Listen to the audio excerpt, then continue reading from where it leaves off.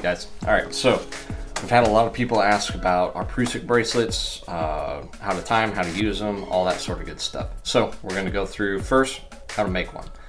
To do that, we're going to need 550 cord, you're going to need a sharp knife, and you're going to need a lighter. Okay, so once we have those things, then we go into the construction of it.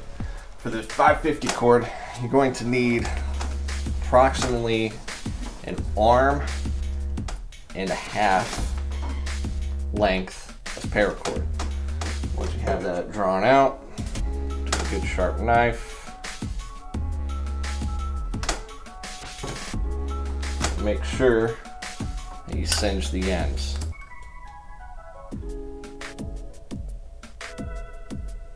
Singeing of the ends is going to prevent fraying. It allows the paracord to stay nice and clean throughout the entire time. It also protects the inner cord of the bracelet in order to make it last longer. All right, so once we have our paracord cut, we're going to find the halfway point by matching up our ends, and then bring it taut, find the middle. All right, from that middle, we're going to take that bite that we formed. That's what that's called if you didn't know. We're going to wrap it around our finger, and then underneath, we're going to be pulling the excess on through, like so. All right, once that's through, I'm going to bring that bite around the finger again.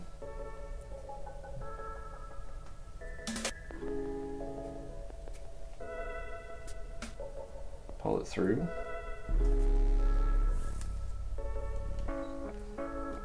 Now we have two, and then we're going to do it a third time.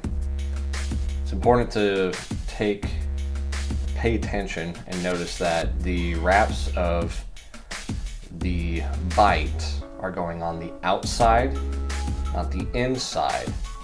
So it always stays on the outside of your coils. See how that works? All right, from here, you can take it off with the finger, let it float, bring the line over from one side, feed it on through, and the same with the other end, feed it on through. Once that's tied, now we get to clean up our knot, taking up all the slack.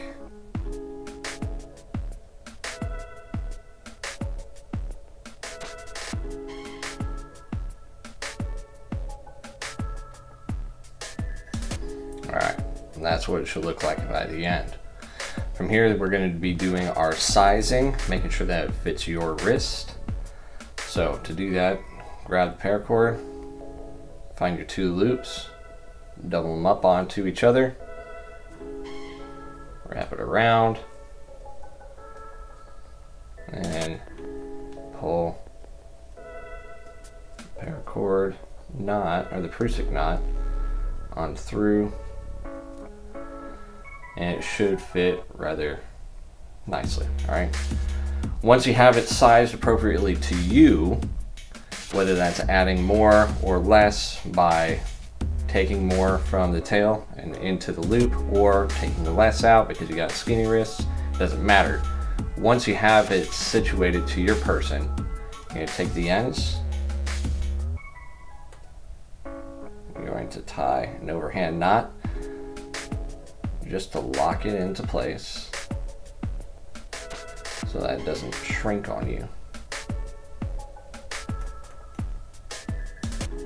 And the knot doesn't pull its tails all the way through, preventing it from being functional. So now it locks in. The Prusik.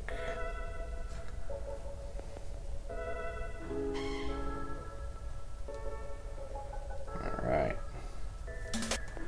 And any excess that we have, just take a sharp knife,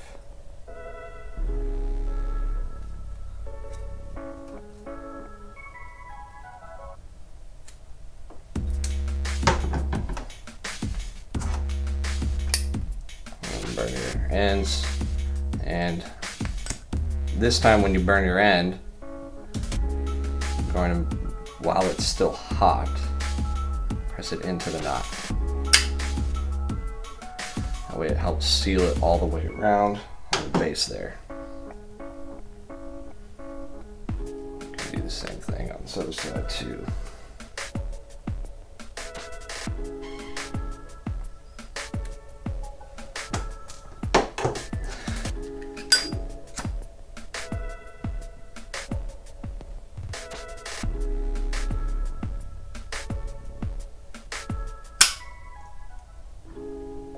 There we go. All right, so now we have this nice Prusik knot.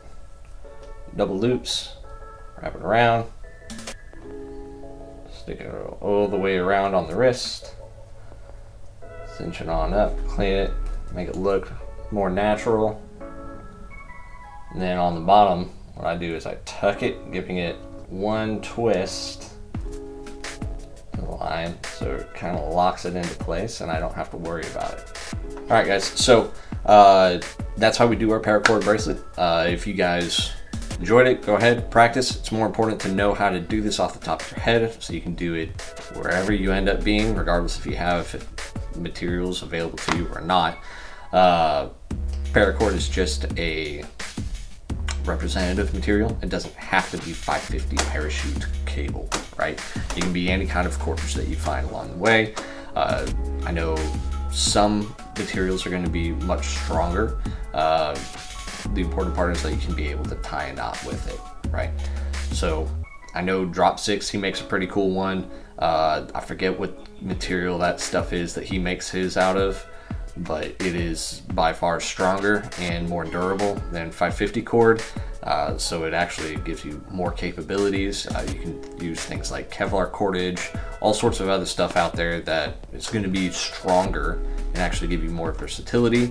It's just, I found 550 cord to be much more available of a resource, so it's easier to source and make regardless of where you end up. All right.